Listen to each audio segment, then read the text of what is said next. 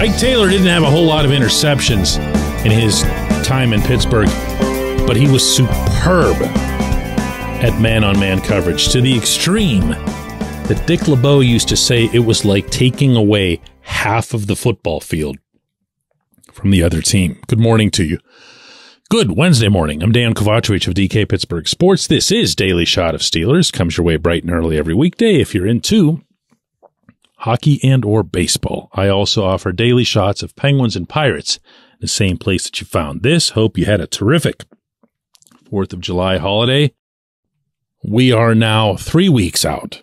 3 weeks and change from the opening of training camp in Latrobe. The reason I mentioned Ike taking away half the field, similar to the way Darrelle Revis used to, other great cover corners, Deion Sanders, obviously, although Deion came equipped with a lot of takeaways as well, is that the Steelers' offense in 2022, for the most part, took away half of the field from itself, or at least 1/3 of the field. Now, I used to just think this.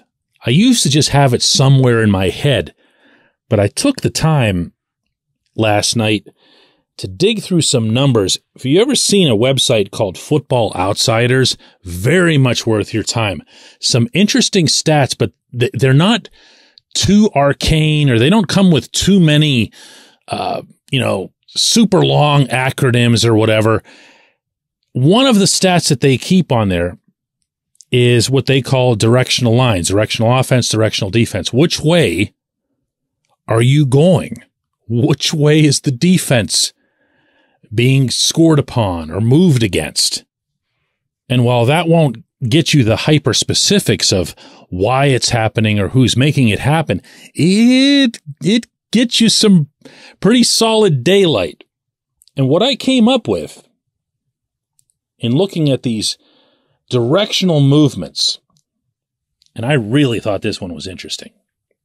Of all of the Steelers' rushes last year, regardless of who it was, Najee Harris or anybody else, the Steelers ran to the left, meaning well to the left, only 5% of the time. That was the lowest such rate in the NFL. Whereas they ran up the middle 58% of the time, which was the third highest rate in the NFL.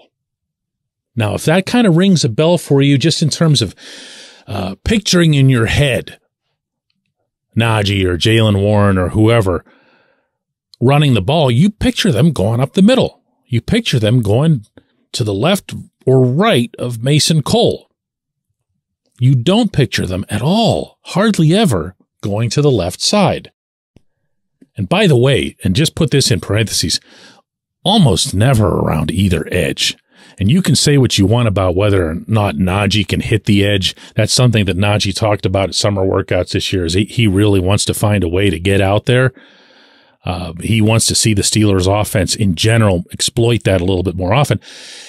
When it comes to the left side, what's the big thing that's changed from last season to this season? Well, obviously, it's the whole left side of the line.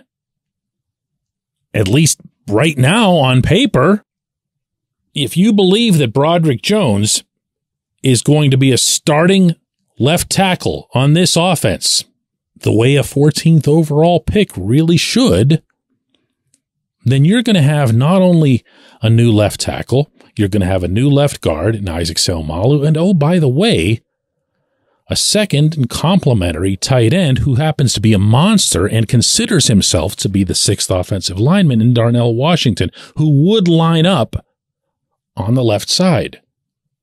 So you're going to have a situation where the left side of that line could be exponentially better than it was last season. I asked Washington at one point what it was like for opponents whenever it was him and Jones over there on that left side, and he said, he just kind of laughed. He was like, there wasn't an answer for it. There couldn't be, and there shouldn't be. It's college football. It's way down from what the NFL is. They should have been having that impact, but that confidence is there. That experience, that camaraderie is there. And when you couple that with everything that Seumalo brings, not least of which is his leadership and his accountability that he administers the way he did in Philadelphia, you've got something over there. And I'm going to throw one other wrinkle into this.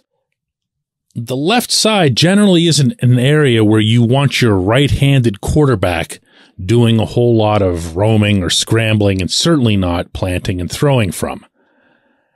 But for reasons that I could never really detail for you, it just happens to be the case, Kenny Pickett really seems to like it over there.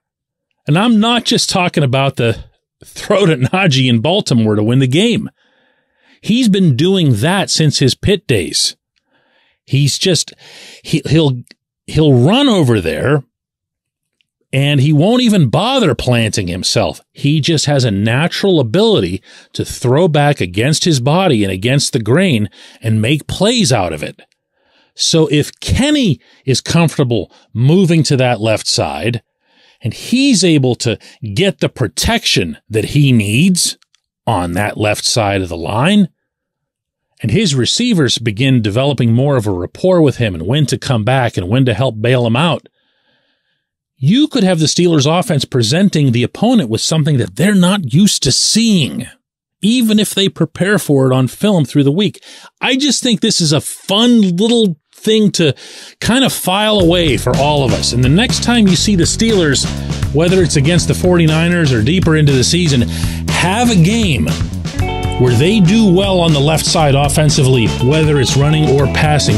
Just remember this episode, all right? When we come back, J1Q. This segment of Daily Shot is brought to you by our good friends at Mike's Beer Bar. They're located on Federal Street, directly across from PNC Park. Mike has more than 500 beers on tap, including from more than 50 local breweries. Stop in and say hello. Tell Mike we sent you. Mike's Beer Bar.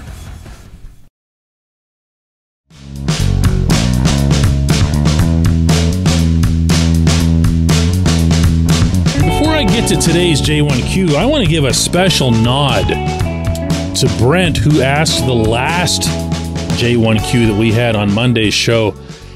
He got probably as many kudos as I think we've ever had for a question. And it came on the YouTube commenting section. It came on our website, DK Pittsburgh Sports, and wherever people listen. I was like, that question was tremendous. It really was. If you weren't here for that one, what Brent asked was if the Steelers had deliberately mapped out dropping from 80 overall to 93 overall in the draft because there were no fewer than 4 off-ball inside linebackers potentially available in that slot.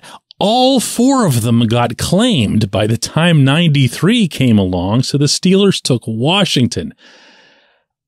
Go back and listen to, I don't want to repeat my answer here or whatever, but I do want to give a shout to Brent for the quality of the question. There is a reason that these daily shots are structured so that you have a voice. This is why. I'm never going to be anybody's know-it-all here. I want you to be able to speak up and pipe up, which is what Brent did. Anyway, so today's J1Q comes all the way from the other side of the planet. It's Breege in India who asks, DK, are we all ignoring a weakness at the cornerback position? There are 2 rookies. There's one who's at the back end of his career, mostly new faces. Breege, it's a fair question. It's also the first one I've ever gotten from India, so thanks for that. And my answer to you is yes. I believe we are underestimating it. I believe we are underplaying it, and I am not exempting myself from that. There is a natural and understandable excitement level that accompanies drafting somebody as high as you did Joey Porter Jr., and maybe even more in a different kind of way when you get someone in the 7th round like Corey Trice Jr., and you go, wow, this is incredible. What a find.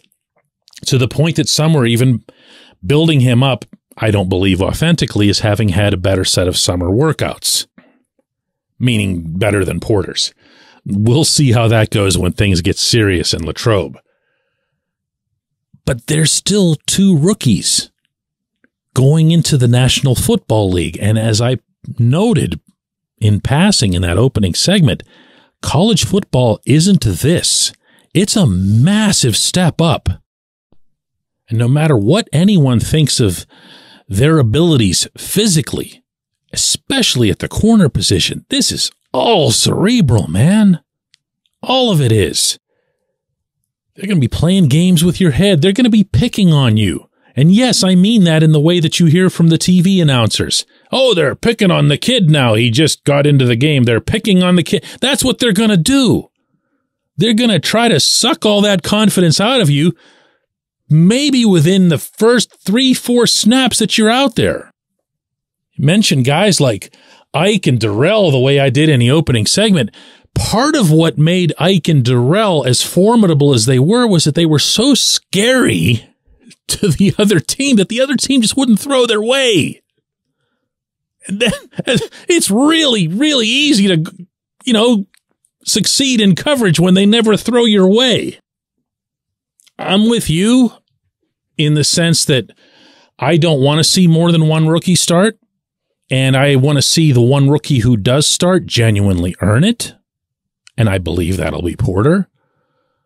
But from there, I want to see Levi Wallace play a better brand of football than he did last season. I didn't think he was bad. He had a couple of rough patches, but that's a position that's just so merciless when it comes to being exposed. You're going to remember the stuff that he did wrong. I don't think he was bad for the Steelers at all. But if those are your 2 starting corners, that means you're kind of committing to Patrick Peterson being on the inside. And I don't know that they're going to be committing to that either. I believe that Peterson is there to be moved outside in the event that other things don't work out. I don't believe that's the ideal scenario. I think it's more of a plan B. But you're right, none of this is a situation where everyone should be going, this is just awesome. Certainly not in the year 2023. I appreciate the question. I appreciate everybody listening to Daily Shot of Steelers, and we'll do another one of these tomorrow.